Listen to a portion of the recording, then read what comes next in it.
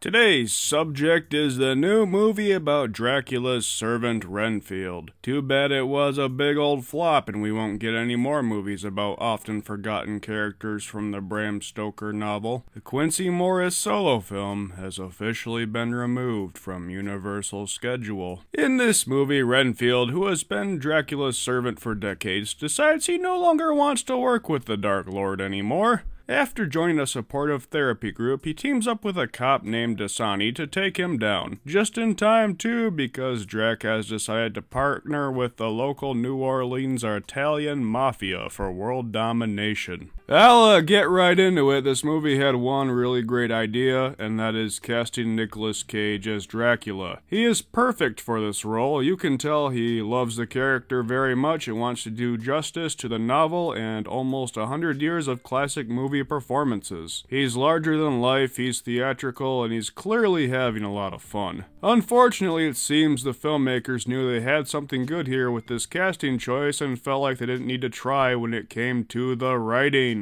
This movie's premise doesn't work on a fundamental level. Renfield is a difficult protagonist to sympathize with. He's not a madman. Overall, he's a fairly surprisingly level-headed and reasonable guy with a conscience. But he spent years sending presumably hundreds of people to their deaths so Drac can suck their blood, and I don't like that at all. There's an incredibly stupid line in this movie. I'm talking the single worst line of movie dialogue in 2023, in which Aquafina says to Renfield, "You're not a hero or a villain. You're just a guy who kills random people." That's a villain, dear lady. If someone who murders innocent people isn't a villain, then who qualifies? Renfield is supposed to be this helpless victim in this story, but I didn't buy it. He had Dracula's trust, he could have tried to kill him many times over the years, he even has this superpower that gives him crazy strength and agility when he eats bugs. Come on, guy, it took you this long to decide to do the right thing? Deathbed conversions are lame, my friend, you should have lived your life better. The comedic deconstruction of vampires is so played out at this point with 4 Hotel Transylvania movies and the What We Do in the Shadows movie and TV show, and Renfield doesn't add much that's fresh or clever comedy-wise.